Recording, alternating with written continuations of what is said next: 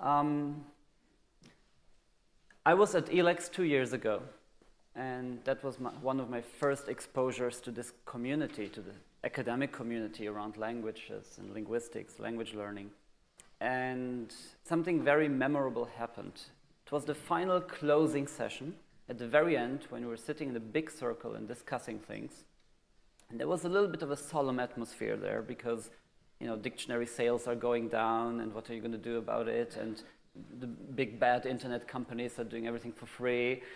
And somebody said, I don't remember who it was, but it was kind of the conclusion of the whole conference for me. Somebody said that the future of dictionaries are not dictionary products, but it's lexicographic assets built into other products that create higher level value.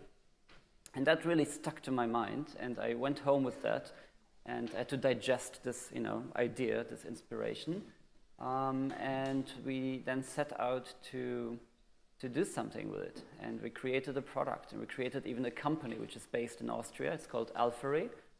And a lot has happened in those 2 years, and I want to show you, I want to give you a glimpse today of what we're doing, what our mission is, and what the first product looks like that we have created in collaboration with Oxford University Press. So before I forget to say it, after this talk, you can go to the OUP stand outside, and to the left of the table there are those A4 formatted flyers that summarize the product that we currently have. So this is to, you know, just to also maybe show that this kind of conference can really have an impact in the real world. Yesterday we heard a wonderful presentation by Professor Briscoe, and I thank you for that, Mr. Briscoe, because this was a wonderful introduction to my talk in a way that you laid... No, it was more than that, but you... It was much more than that. You created a great product, but it also laid, in many ways, the groundwork, and spares me a lot of talking, because you laid the groundwork for explaining the role that machine learning and artificial intelligence can have in a product like this, and we build on that as well. And you also explained the value and the importance of formative feedback, so that students actually have a chance to learn from their mistakes and not just get the right-wrong type of feedback or just the summative feedback where it's really just testing and not teaching. So that's a paradigm shift that you're introducing there. And third of all, very importantly, we're not here to replace teachers. And I think you argued that very well. So thank you for laying the groundwork for me here, and I'm going to build on that. Before I go into showing the app, though, I would like to show you a few slides about the kind of questions we've been asking ourselves, because I think in life, in general, it's very important to start with the right questions before you go and seek out answers. And one of the first questions we've asked ourselves, what does it mean to know a word? For a layman, this seems like a simple question. Well, you know, a word has a definition, it means something specific, and that's about it. But of course, we all know that it means much more. So I'll give you our perspective on a few dimensions of this question. And just so this 1 hour talk is not too boring, I want to start with an interactive quiz. So I would like to ask you to classify these words. Now, we're talking about machine learning, it's all about classifiers and classifications. Well, humans are the best classifiers. So please go ahead and just call into, like, the first column. We start from the left, and if you have any ideas, you can call out the label. Frequent words, okay. I would say that's not wrong, that's pretty good. It's heading in the right direction. Maybe go a little bit in the direction, what type of word? Functional words, all right. Functional words, I would say, is like almost like a synonym of what we have here. So it's absolutely not wrong. You're very close to the right answer. It's functional grammatical words, yeah. Functional grammatical delexicalized words, that's correct. What about the next one? That's a tougher one.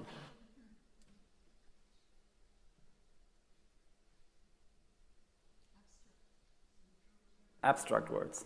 All right. Highly collocational words, okay? Those are properties of those words, features. They are not wrong. You're heading in the right direction again. This is called a scaffolded learning experience, what we're doing here, hints and feedback. I can give you one hint that will really help you. This list actually has a name, like a capitalized name. We all know it.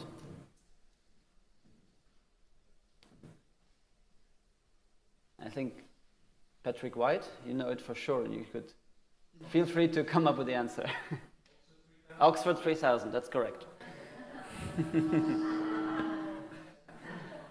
So, I think it's okay if I advertise a little bit our strategic partner here. Sorry? Yeah, I spoiled it. You would have gotten that. That's the academic word list. And of course, there's an overlap between Oxford 3000 and the academic word list, but I made sure that these words are the ones that are not included in the Oxford 3000. So the overlap is a small one. What about the next one?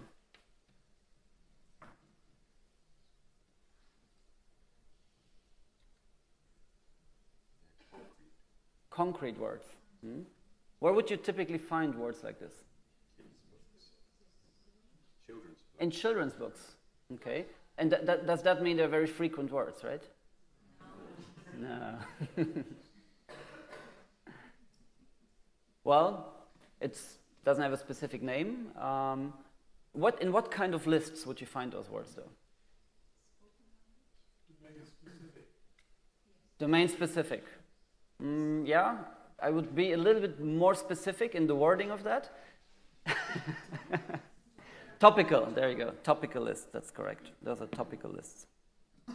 Low frequency, but also low cognitive. So you don't need to, because they're mostly concrete nouns. And it's very interesting because laymen intuitively think those are the words you need to learn because they're easy to understand and they're concrete things like all the objects in the kitchen and all the parts of an airplane and all those things. There are thousands of words and there are many apps out there who actually focus on this. And we all know that's not very useful. What about the last one? Yes, very good. So do you see a pattern here going from left to right?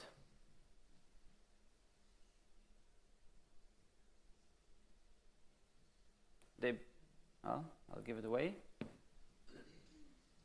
Yeah. They become less and less frequent.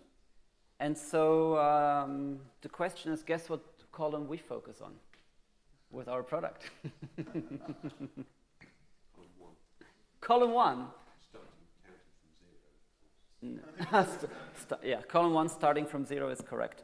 The Oxford 3000, that's our initial focus, but we do actually plan to expand into a slightly higher level, B2 level product with a focus on English for academic purposes as well. Okay, so now that we classified a few words, let's look at those examples of the Oxford 3000. I hope you can read them.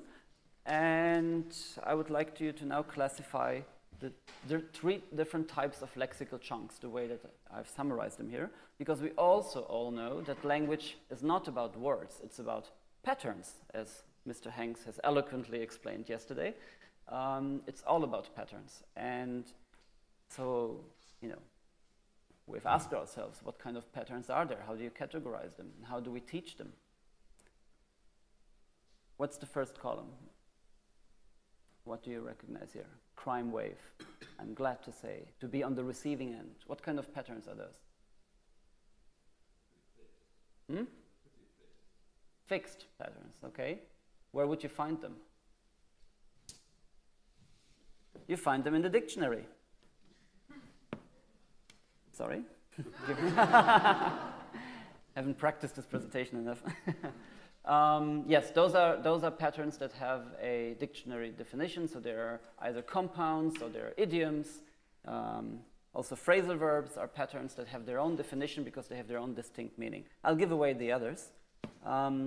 There is, in the middle, we have collocations and patterns. I summarize them in one column. And then there is lexical bundles, things like to give a piece of advice or a crime against humanity. They don't have their own dictionary definition, but they're also more than just a collocation. They are bundles of text that frequently reappear in the English language, and knowing them is valuable. Michael Lewis was somebody who popularized the idiom principle that goes back to Sinclair and people like that, and he popularized that in language pedagogy with his book, The Lexical Approach. We don't necessarily follow the lexical approach. It's just one of the many theories that we have used in our thinking.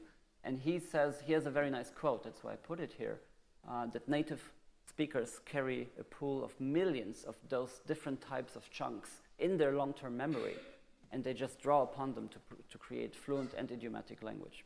So it's really all about chunks and patterns. And it seems like maybe we set out to be the first vocabulary training app that really explicitly focus on chunks and patterns. Let's look at the types of problems that B1 learners typically have with difficult words, because that also helps to answer the question, what does it mean to know a word? And I'm looking at B1 learners because that's our initial target group. So we focus with our current app on intermediate level learners, and we have plans to expand it later on towards B2 and C1, but I'll talk about this later.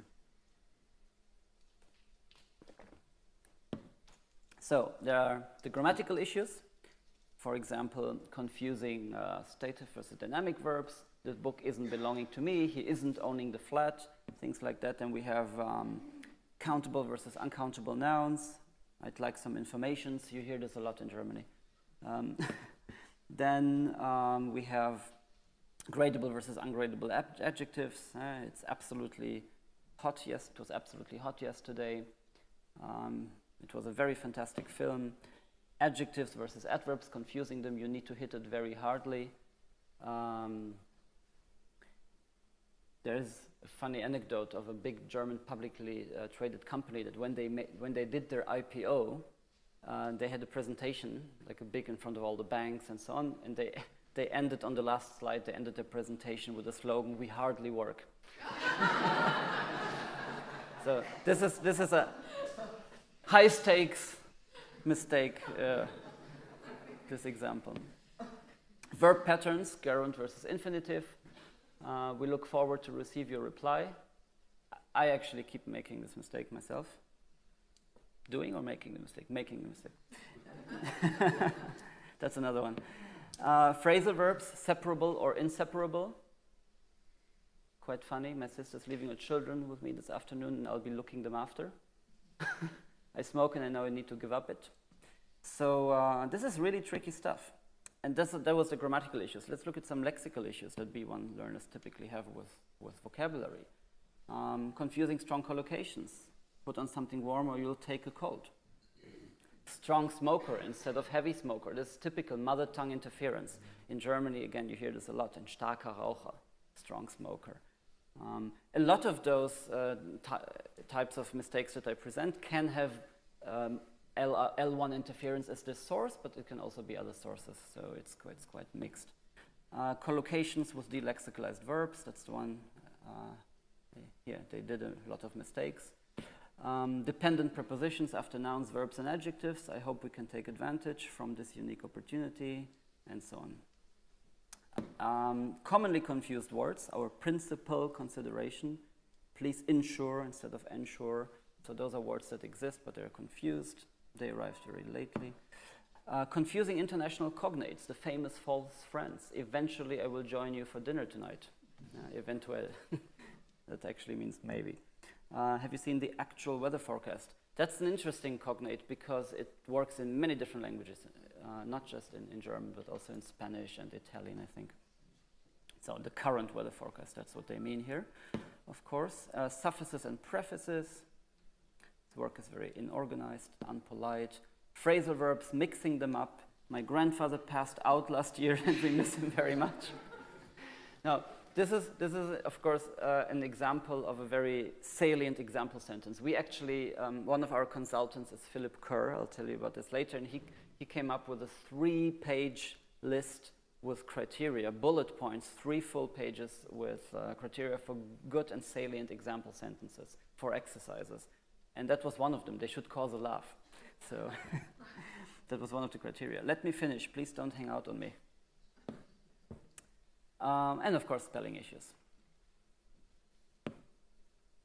So to summarize, what does it mean to know a word? There's Norbert Schmidt with his taxonomy on that question. It's a very big simplification here, but it's about form, meaning, and use, and then different sub-aspects of form, meaning, and use. I have another little quiz for you, which probably about 1/3 of you will already know if you have visited Lexcom, which I did in 2013 in Sweden. And this is and I always do this in presentations because it's fun. I ask people to define the word to cause. And people come up with, I mean, do you want to try?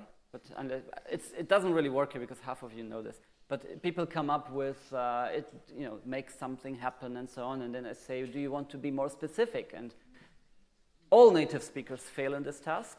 I have had 1 or 2 non-native speakers who actually got it right and said, well, obviously, after thinking a little bit about it, to cause means to cause what type of thing?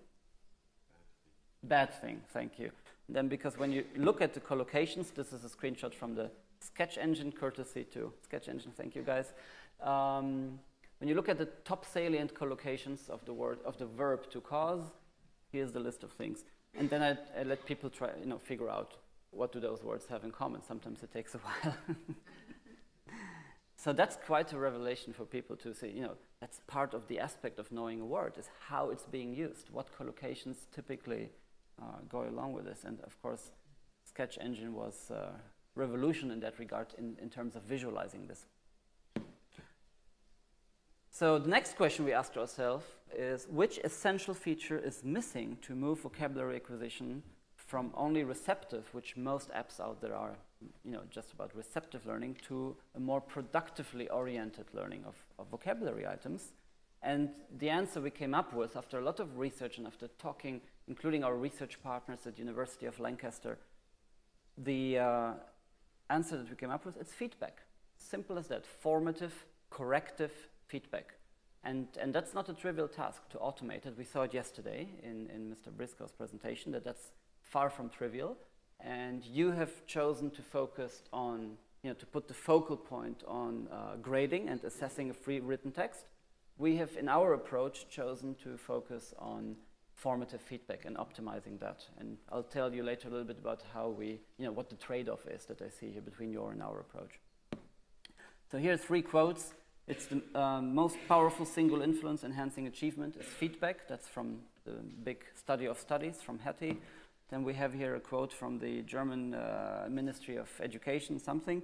Detailed task-specific feedback supports the development of language awareness and language learning competence. This is part of their prescribed curriculum. And then we have our friend Philip Kerr, who in one of his recent blogs, I'm quoting here, formative feedback as opposed to right-wrong testing style feedback strengthens retention of the learning items. This typically involves the learner repairing the error rather than simply noticing that an error has been made. So giving the feedback is not enough. You also have to then let the learner repair the error. And that's really what strengthens retention and raises language awareness. 1 year ago, I've presented a prototype in this very room at Lexcom, and this is how it looked like. Some of you in the room actually remember this, were here. And I want to show you this as a kind of a time travel, because to contrast it with what we have today, what we have developed in that 1 year. So this was an early prototype with text-based gap exercises. You put something in the gap and you get very detailed, very sophisticatedly worded feedback on different aspects of why this word would be maybe not quite fitting, or what aspects are right, what aspects are not so right in that context. And so, of course, we could not turn this into a product because it's too much to read, it's too sophisticated. The attention span of the average teenager today is something like 15 seconds. And so that was too scholarly. But it was a necessary step in between to actually learn for ourselves in this process of experimental discovery that started about 3 years ago when we entered on this journey. And it was an interesting stepping stone. So that's, some of you remember this. And so the third question we asked ourselves is, this prototype was not engaging to the typical student. Engagement, student engagement, is the #1 factor for learning success. Students need to be engaged with what they're doing. All the science behind it doesn't matter. If the student is not engaged, then nothing works. And so how do you engage and motivate learners? And of course, it has to be through the medium. It has to be gamified. It has to be mobile. It has to look sexy. You know, it has to be consumer-grade design, that people are used to from apps today, in order to really have a sticky product and to get a lot of uppick.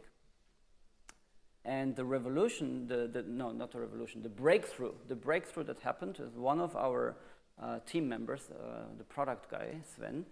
He woke up one night and he had this, really, it was an epiphany, which was this FIBU, the feedback butterfly, which is a very smart visualization of all the different complex output in terms of feedback that our engine would generate.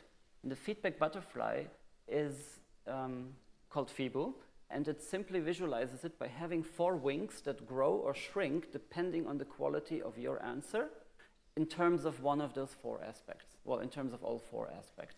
And the aspects are grammar, spelling, meaning, and what we today call word choice. So it's naturalness, idiomaticity, word choice. We call it today word choice in the app. Here's a historic document. This was the first sketch that my colleague made when he woke up at night with this epiphany, how that would look like. And this has been really our, very much our centerpiece ever since in the app. So one more slide about the inspiration of the project, and then I'll go into actually showing you the app itself. I call this the OLD inspiration. It's a very personal thing that I'll tell you now, which is a little bit embarrassing, I admit, but the fact is that I actually took the Oxford Advanced Learners Dictionary to bed with me for about a year. I didn't have a girlfriend at that time. And it also didn't fit under the pillow. It was too thick, so that didn't work, but I had it next to my pillow, and I used to fall asleep while studying the dictionary. And every time I would open it, sometimes I could not do it more than 3 or 4 minutes because I would discover a new pattern in terms of the structure, and I had to process this mentally. But sometimes I would just browse it for an hour and look at different words. And this was very early on in the process, like 2.5, 3 years ago. And it really inspired me because of the potential of the data of such an advanced learner's dictionary. In that case, it happened to be the Oxford Advanced Learner's Dictionary. Because decades of passion and care into the last detail and nuance went into this work by a team of, I don't know, 10, 15, 20 editors. And you can really see that. And what bugged me all the time was there's so much potential in this data, but you have to be very geeky in order to actually make use of this and benefit from this. You have to be very geeky. I think it's less than probably 1% of the general population that benefits from the full potential of the data that this kind of book gives to a learner in terms of productive information, patterns, collocations, labels, and so on. You have to know the abbreviations. And that really bugged me. It bugged me for months because I saw unlimited potential what you can do with this data in a technological product. So we approached OUP, and of course OUP became our very first partner, and I want to thank especially Patrick White over there in the corner, because you saw the potential of our project and you supported it from the beginning, along with your colleague Joseph Noble. And that was really the foundation for the strategic collaboration that we entered with OUP, which is, by the way, not exclusive for the others of you, to create the Oxford English Vocabulary Trainer that was released globally last week. So if you have an iOS device, you can download it. We'll have an Android by November, and I will show you the app right now. But to summarize what we do in one sentence, Alphabet technology unlocks the power of the Oxford Learners' dictionaries for hassle-free and engaging vocabulary acquisition. That's what we do. So let's hope this whole thing works out technologically. I see I already used up half of my time. That was not planned. So the Oxford English Vocabulary Trainer with, you saw it maybe very small on the bottom, it says Intelligence by Alfred. That's us. This product, this app is the very first app. It's quite narrow in its scope for now, quite focused, I would say. And it has 3 important USPs that I want to show you. The number one is that it's aligned with course books, potentially aligned with course books. So you don't have to have a course book. You can also use it as a standalone app, but it's designed as a blended learning product. And the way it works is that you pick one of the OUP course books. It will include English, File, and others. You click on it, and you have the units, and you can activate the units to go, so to say, in lockstep with the class, okay? So the teacher says, we do Unit 3, starting from today, and you go here and you activate Unit 3, and you have exactly the words that you need from the course book, and so it's tightly integrated with what's happening in the classroom and with the teacher's curriculum. Much more tightly integrated than any other product which would not include the structure and the curriculum and the syllabus of the course book.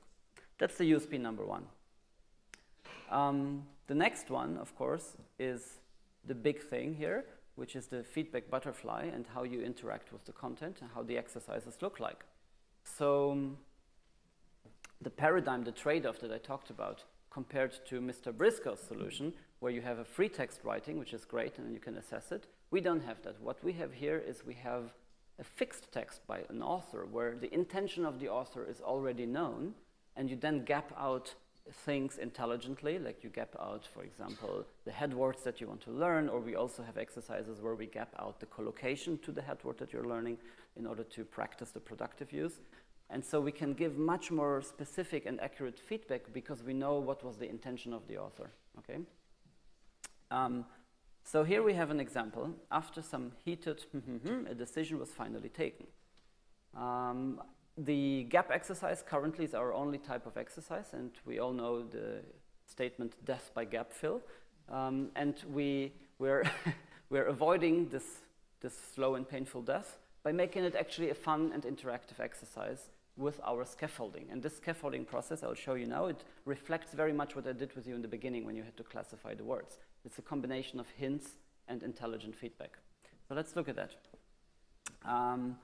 What would be an answer that you think might fit here? Try to honestly answer the question.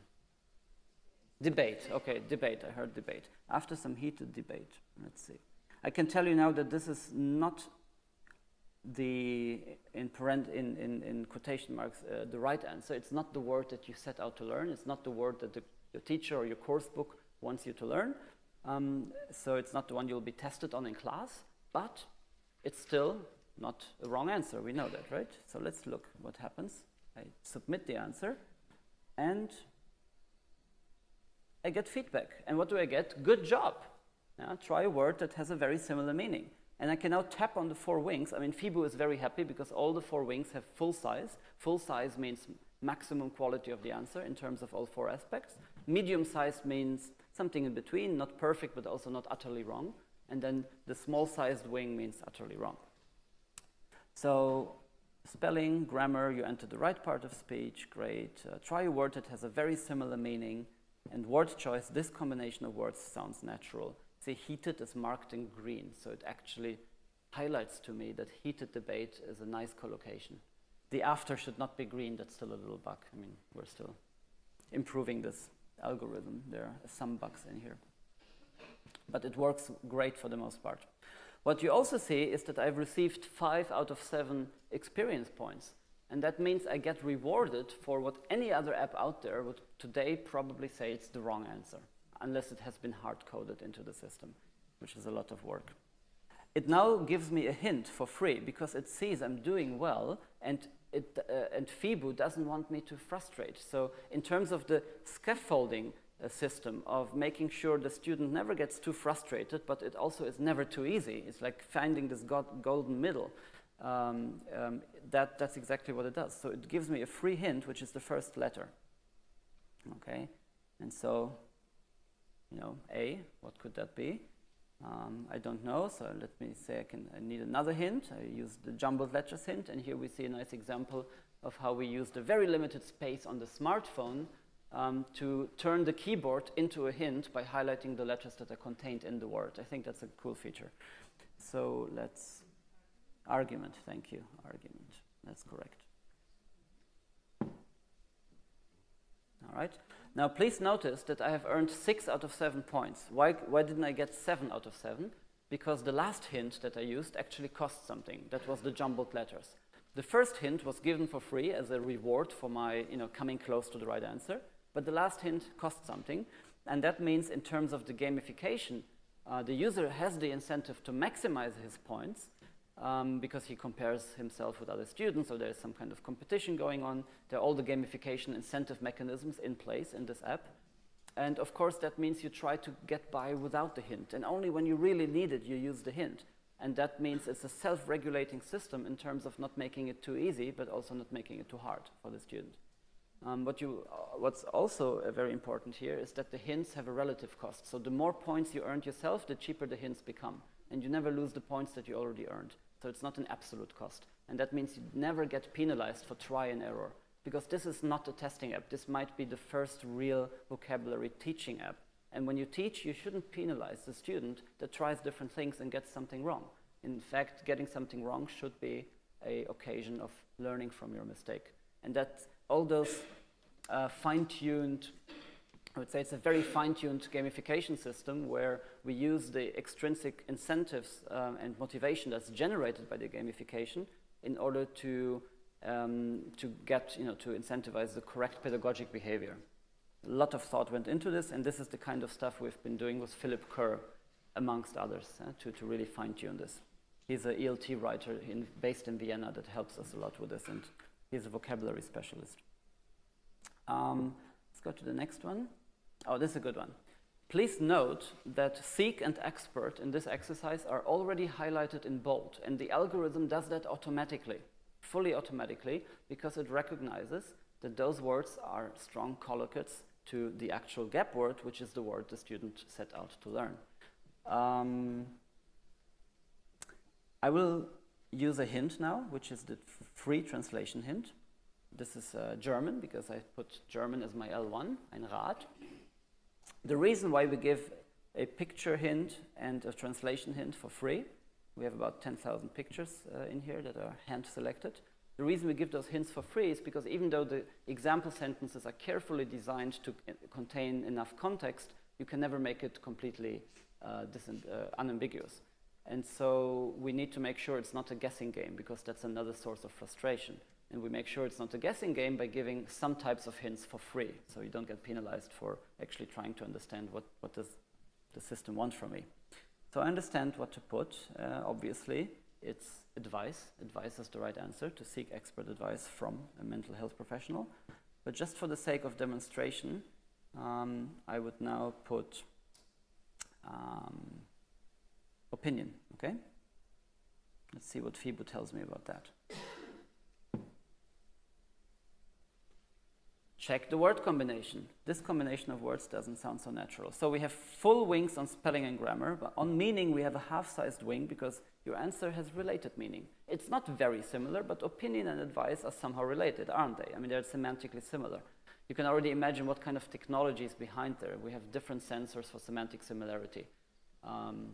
And some of them are distributional semantics, and all of that stuff is operating in real time as we speak on our servers. So your answer has related meaning. Now that's encouraging. I don't get your answer is wrong, but I get encouragement. 2 aspects are right. 2 of them are okay, not completely right. It's, you're close, you're not stupid. You didn't put in banana or something like this, which I had for breakfast. And in word choice, it says this combination of words doesn't sound so natural. Now let's look at it in detail. It actually highlights seek and from. You don't seek an opinion from somebody. Again, those highlights are fully automatically generated by our algorithm. You don't seek an opinion from somebody, but there is an expert opinion. So you really learn, that's why expert is green, you really learn to differentiate, and that increases the students' language awareness, because most people out there have never even heard of the concept of a collocation or of a compound or of a chunk, and they also not just haven't heard of those words, but they're actually not aware that language operates in these ways. And becoming aware of those linguistic aspects will make them into more competent language learners. And it's, I think, very nicely visualized here. So, all right, I'll try again. And I earned some points, and I will not get penalized for this trial and error process again. That's, I think, pedagogically a very important subconscious message that we're sending to the student. Let's look at the definition. This definition comes straight from the dictionary. It's, here you have the first glimpse of how we integrate the dictionary into a learning product. Words that you say to help somebody decide what to do.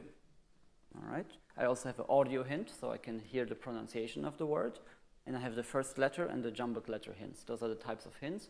We are in the process of introducing a multiple choice hint where the exercise stays the same, but you get multiple choice as a type of hint because it kind of reduces the universe of possibilities for you, and then you just need to choose the right one. I think, again, that's probably a useful way of including multiple choice, which are, of course, dreaded as an exercise from a pedagogic point of view, but as a hint, this is actually useful. So, all right, let's put it. Let's put suggestion and see what happens. Seek expert suggestion. Oh, now that's interesting. Now on meaning, we have the full-sized wing because suggestion has very similar meaning to advice. It's closer to advice than opinion, so we get the full-sized wing on meaning, but we have the smallest size on word choice because this combination of words sounds very unnatural. I think we still have to improve the wording. It should say it's like almost a mistake. It's probably a mistake, it should say. It's probably a mistake because, and by the way, the wordings are constantly being improved, like the wordings of the feedbacks when you tap on the wing. And you see that there are different reasons why the wing of like meaning can be small. For example, when it's opposite, it's small, but when it's very distant, it's also, so there are different aspects behind each wing that we are hiding behind them. And there are dozens of sensors from our NLP toolkit, so to say, which are operating in the background behind those wings. And that will influence what message the student actually gets in plain language. So what's the problem here? Well, neither expert suggestion, no seeking a suggestion is very idiomatic, okay? It's very unusual to encounter this in a corpus. This is, of course, based on corpus pattern analysis.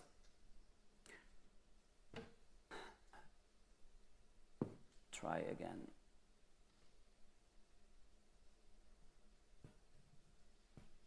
Device. Perfect. 5.5 experience points, 1.5 I've used up for hints. Okay. The later I use the hints, the less they cost me in terms of my valuable points that I'm collecting, because I will have earned more points by my own trial and error. And it's only when you do trial and error ad absurdum, like when you don't progress and when the answers don't become smarter, then the system eventually forces a paid hint on you so that you make a progress. It also does things like picking up whether you actually read the feedback or not and improved. So it will give you a badge. That's another gamification element that I cannot demo right now. But if you do that, if you then actually improve your answers in terms of the feedbacks that were given to you, that means you have actually paid attention to the feedback, which is a behavior we want to incentivize. So you get the badge for being a good student, so to say. And of course, it's some cool badge. It's not you're a good student, but it's the nerd badge. But it has a good name, which makes it cooler. Here's we can afford to buy enough paint to do the whole house. Let's put sell as an example for what happens when you accidentally put the opposite. And meaning you have the try an opposite to your answer. Okay. Let's put maybe bought instead of buy. We can afford to bought, all right? What would you expect here? Some grammar feedback. There you go. Grammar, you entered the wrong form of the correct word. Okay? You entered the wrong form of the correct word. And the grammar feedback, we are in the process of expanding the range of what the grammar feedback covers. It will cover all kinds of lexicogrammatical things, like countable, uncountable, and things that are based on dictionary labels, but not only. And it will include that in the message. So in the next few months, the scope of and the amount of detail and the variety of feedbacks and messages that you get will be greatly expanded, but always in plain language so that the typical B1 learner really gets the message and can relate to it and can understand it. All right. And now we'll have the last example. To make the soup, she carrots, potatoes, and cabbage. Let's look at the free hint. Oh, obviously, that's cooking, right? Kochen in German, cooking, that's obvious. So the typical L1 problem here would be I'll put cooks, because you cook a meal, right? You boil the vegetables, but you cook a meal. Okay, so cooks, carrots, let's see what happens. And, meaning, very similar meaning, that's good. Word choice, this combination of words doesn't sound so natural. You don't typically cook carrots. You cook, lasagna or a meal. So I think you get the point. Let's see how the system handles spelling. Boiled is the right answer in this case, boiled, but let me spell this with an H. Boiled. Well, it cannot tell you anything about grammar, meaning, and word choice because you have put in a non-existing words. So you have dotted lines on that. Can you see that? Dotted lines. Spelling is a half-sized wing, and it says you probably meant the right word, but spelled it incorrectly, and it gives you points for that. It rewards you for that. And now if I spell it wrongly again with a J, boiled, okay, what will it tell me? Did you mean boiled? So FIBO just gives up on you. Spelling is not so important nowadays anymore, idiomaticity and yeah, because you're surrounded by spell checkers, and this is last century stuff, learning how to spell right. And then when you have people with the spelling weaknesses, how do you call it? That's it's not the most important thing. You get your points for meaning the right thing, and then it actually helps you. Did you mean boiled? But you still have to type it in, so you do get to repair. You do get to repair the error, which increases the retention. All right. So that was that. Then you get a summary of your practice session. You see your average FIBO, so you see where your problems were. My problems were mostly with word choice, so that's actually true. I have to personally improve my idiomaticity in English, and I'm looking forward to the advanced level product that we are programming for. Because I think you should always work in a company where you work on products that you yourself need. This is the gold standard for being motivated in your workplace.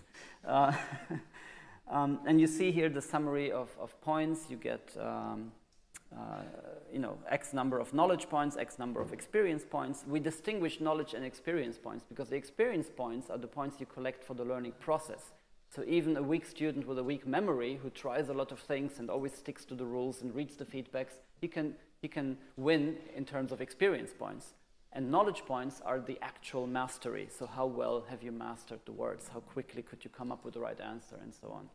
And so we distinguish those two, again, for pedagogic reasons, because otherwise the same students that always win and always get their A's, they will also be the winners in the gamification here. And that's not what we want, because we want to have it more balanced, right? The learning process is what's important. And I think this is reflected in every design decision we have done in the product. It's not about the outcome so much as it is about the learning process. So this is truly formative feedback. All right. I'd like to show you another feature. I need to watch the time. I have 15 more minutes. No, how much time do I have left? 15? 5? 5 or 15? 5 minutes, okay. All right. I'll stretch those 5 a little. So let's look at the third unique feature of this app, which is I think the world's first semi-trilingual dictionary. Semi-trilingual dictionary, okay? So what does that mean? I can put here 2 different mother tongues. I have here German and Turkish. Turkish is not for real for me, but it's German and Turkish here as an example, because in Germany it's a case which happens a lot. So you have, for example, children with Turkish immigrant background sitting in a German school learning English. I mean, there are millions of them, okay? And that's just one of the language combinations, and you have this phenomenon everywhere in the world. So let's see if I look up a word in the dictionary, because this app includes the whole dictionary. Yeah? It's a dictionary app plus learning app. It's combined because things have to be combined. So let's look at it. Bank. Here we go. I look up the word bank, which is a famous polysemous word, and I see it means bank and ufa, but I also see what those words are in Turkish. So we have 21 languages. This is also, again, thanks to Patrick White and in his department of creating this multilingual database. 21 languages that you can combine in this way, and it's based on a monolingual English learner's dictionary plus translations on a sense level into those 21 languages.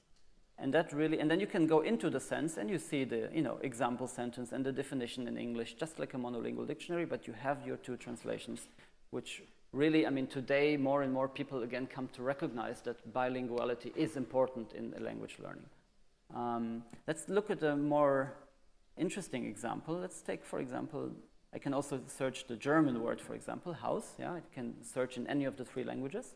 Let's look at house. And we see that house actually means house and house in English. So there are 2 different word senses, but in Turkish, those 2 word senses have different headwords. So this is a really interesting case where the poor student would be completely confused. What are they talking about? Because in Turkish, it's 2 different words, whereas in English and in German, it's the same headword for the 2 different senses.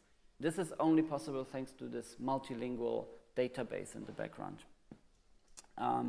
Let's look at another example where you can actually navigate. Let's say I look up Pause as a noun, and then I see all the senses, and I click on Ara, interval, and then I see interval as an entry, and I see it means Abstand and Pause. So you can really navigate in this multilingual database. That's really cool. And you can listen to it, and most of all, you can say add to practice. I want to learn this word, and it's added to whatever you get from the course book. So you can also use the whole app without the course book, just as a dictionary app where you look up things and then you memorize them, because we all know how angry we get at ourselves when we look up the same word again 3 days later, right?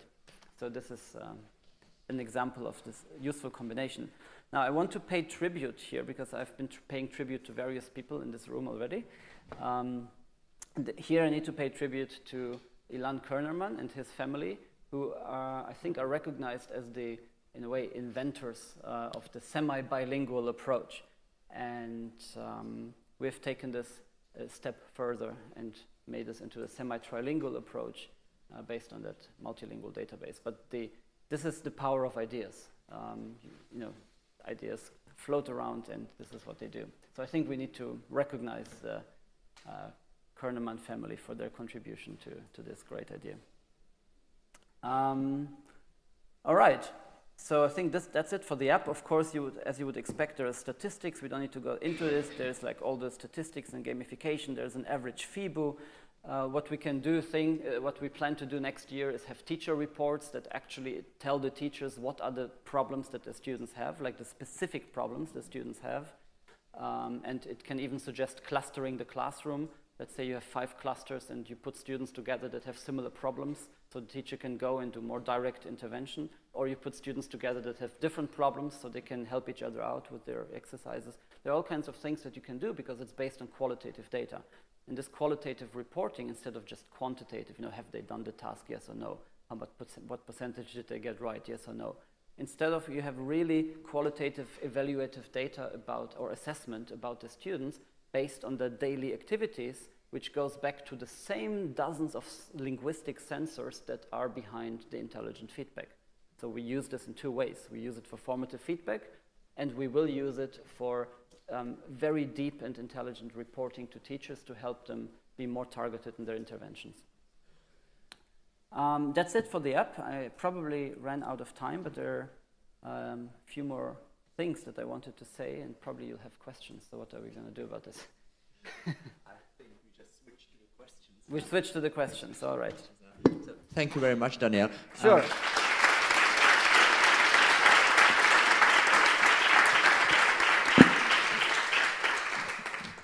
Now I finally know what I need to do in order to improve my English, start a new company.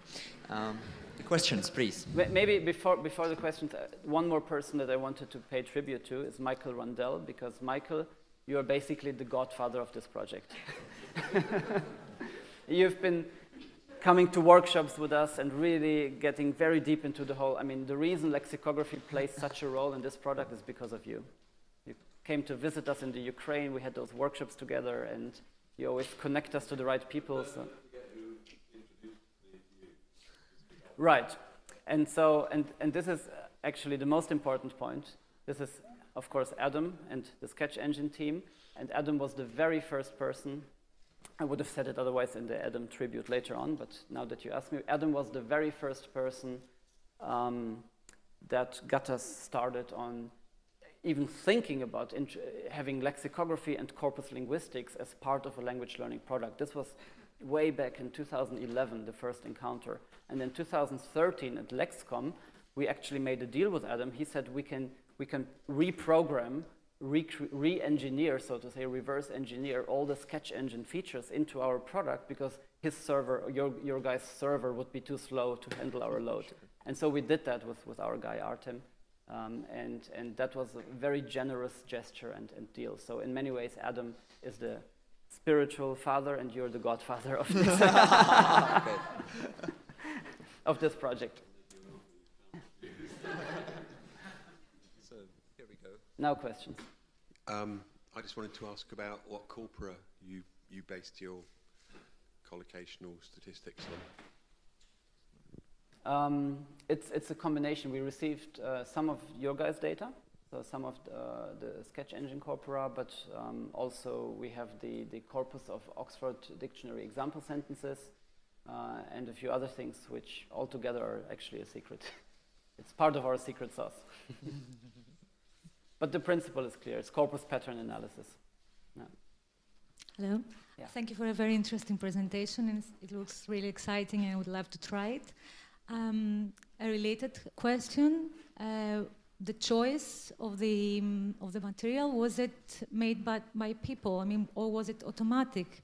And did you have a specific audience in mind, like, for example, the Turkish-speaking community in Germany, or whoever else? I don't know, because I couldn't help notice some sort of biased examples. For example, the person who cooks is typically a female, and the good old doctor is the expert is a male. And well, we saw Thank you. we saw 4 examples, so I think that's a very too small select. Yeah, it's a coincidence. No, the content is neutral for B1 leveled learners anywhere in the world. And it's English for general purposes. It's focused mostly on the Oxford 3000, but also goes beyond that if the course books contain other words. But it is focused on words that are interesting to learn in terms of the types of problems that we've seen earlier in the presentation. And the material is a combination of hand-curated by experienced ELT authors on the one hand, and on the other hand, automatically drawn from a corpus of example sentences from dictionaries, where we apply very sophisticated ranking criteria in order to determine whether the sentence is a good gap-fill example sentence or not. It needs to contain enough content words, enough collocates, and so on. Yeah, sure. Thank you, Daniel. Great presentation. Yes, hi, Ilan. I have 3 due diligence statements. First of all, I might be the one to blame for that gloomy conclusion of last eLex, so I'm relieved that it has been so fertilizing for you. Also, that we are friends, and I appreciate a lot what you are doing. And about the semi-trilingual, actually, we have done a semi-trilingual dictionary in the 1990s for Russian immigrants to Israel, based on an Oxford elementary learners dictionary. Wonderful. So nothing new under the sun. Usually not. Now, in due fairness, also regarding Ted Briscoe's talk yesterday, the both of you are dealing with, the way I understand it, with English as a foreign language. And maybe it seems to me more appropriate for English for academic purposes. And how do you see the thing of English as a global language? And all of those mistakes, so-called mistakes, going in there. You gave a couple of nice ones from German. I remember in Zurich airport, which is a multilingual country, very high level of English, and they had signs, no toilets at gates available, in obviously a German construction. They changed it since then. But anyway, this is kind of bringing you to learn in a very systematic English of how it is here in Britain, isn't it? And you are applying that to B1. That's Do correct. you see any room for flexibility? Well, there is. Sort of First of all, we don't necessarily subscribe to the English as a lingua franca movement. I think it's quite controversial anyway, so there are different opinions about it, so we don't necessarily subscribe to that. That's the one thing. The other thing is that there is a lot of flexibility going in the direction of English for academic purposes, because one of the things that I wanted to tell you about is the outlook. What are we going to do in the future? This is just the very first app that we created in collaboration with OUP, but we have plans to do more than that with OUP, but also without OUP, which goes into the direction of text-based exercises, where you actually work with the text, like extensive reading, but on top of the reading, you have vocabulary work that you do, like detecting chunks and doing all those kinds of things. You can really come up with great exercises there. And once we do that, that would probably go in the direction of B2, C1 level, and we can introduce academic texts there very well. And I think that's, and then it's all about the text that you choose. Then it's much less determined by us, what kind of English you're actually learning and so on. So this is the future. It will be more open, and we actually want to create a platform where publishers, but also ELT writers, individual groups of writers, whoever, can curate content, create modules, and put them on our platform and sell them on our platform. So like a marketplace. And what we add is the intelligent feedback and the evaluative framework, so you get a common view of the learner's progress in a blended learning environment. But that's kind of a future outlook. That's our long-term vision. We're working towards that. So I hope I more or less answered your questions. Yes? Okay, I'm going to stand up because firstly I want to say what a great product and really interesting, and now I want to be a party pooper and quibble. And let's go back to your example, after some heated argument. Yeah. And I used to work for Oxford University Press, but not in the ELT division. If I remember rightly, the examples in the Oxford Advanced Learners Dictionaries are not actually taken from a corpus. They are invented for pedagogical effect. And I started worrying about after some heated argument, because I wanted debate or discussion to score maximum points. And when They do. And when you told us that argument scores one higher point, and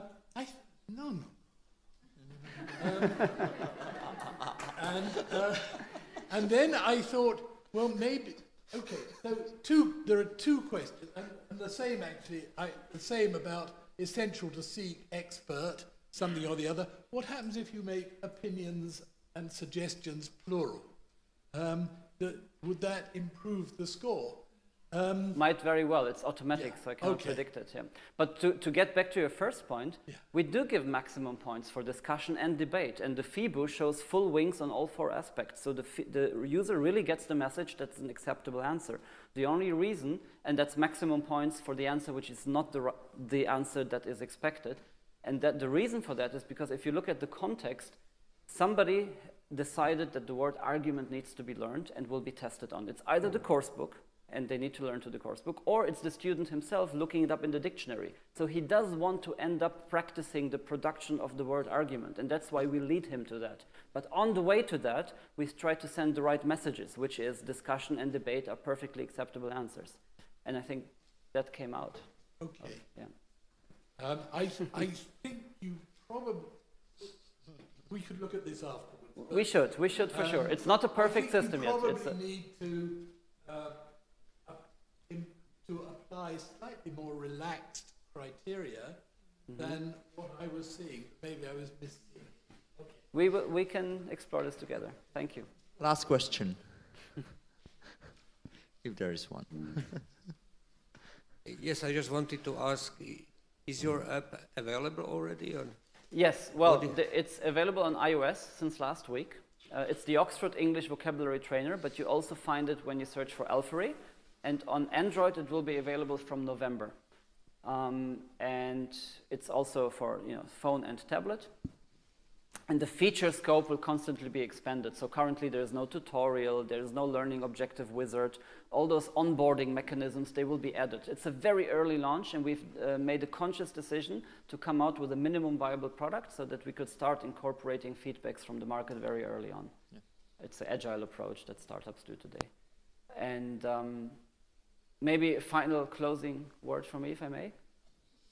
I would really like to encourage this, because in this room there is so much combined knowledge, and again I see potential, and it drives me mad if that potential is not unlocked or used, just like with the dictionary.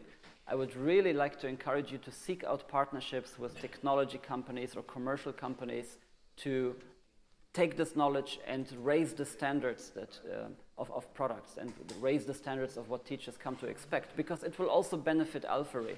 It will benefit Alphery if the overall standard of what is expected goes beyond the level of a Duolingo, which is dilettantic, I'm sorry to say, in terms of the pedagogic and linguistics that went into that product.